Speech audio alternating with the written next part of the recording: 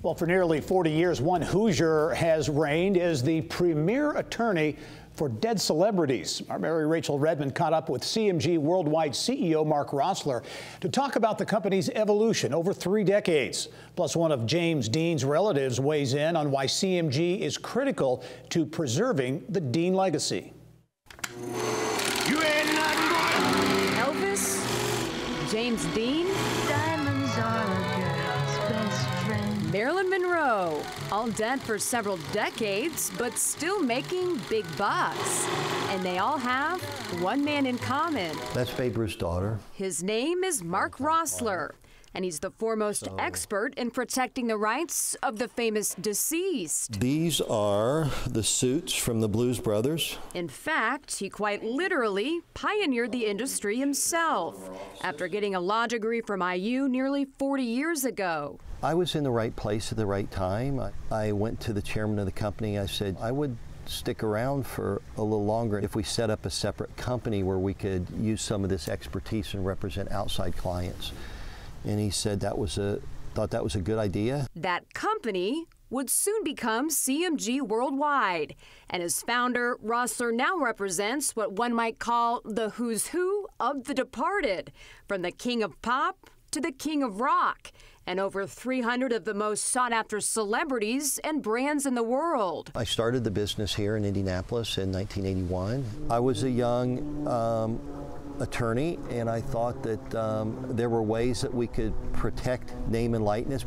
This is a Marilyn Monroe skirt. Before Roesler, a celebrity's right to cash in on their valuable name ended when they died, leaving their loved ones with no control over who could profit from their likeness.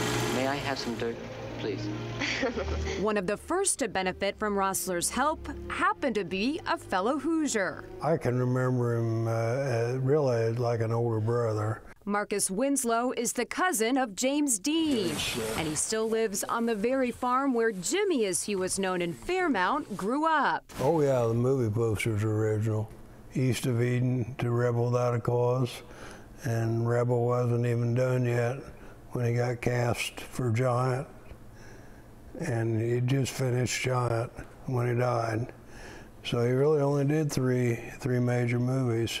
And despite making only 3 pictures before his untimely death in 1955, his Rebel Without a Cause image started popping up all over the world and was making someone a lot of money. You know, for a long time we'd seen people with James Dean t-shirts and so forth, and I never seen anything that wasn't in good taste, but it's just, you'd see him wearing these t-shirts and it seemed strange. You'd think, well, you know, they're someone is selling that to them, and the family has no say-so in it.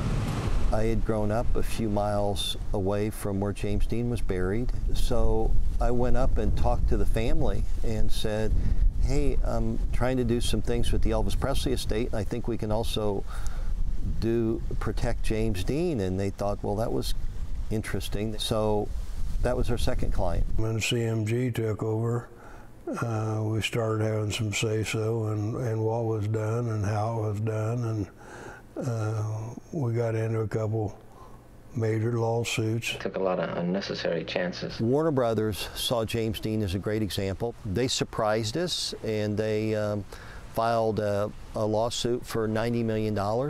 Warner Brothers took the position that they owned everything. We took the position that they owned nothing. And it turned out to be the landmark case that would put Roesler on the map. We went to trial. It was a 2-week trial, and we won on every single issue. And it turned out to be a good thing for us. We never had anybody challenge our rights after that. And thanks to Roesler, Dean's iconic image is worth more today than when Dean was at the height of his career, cut too short. How old would Jimmy be? 89.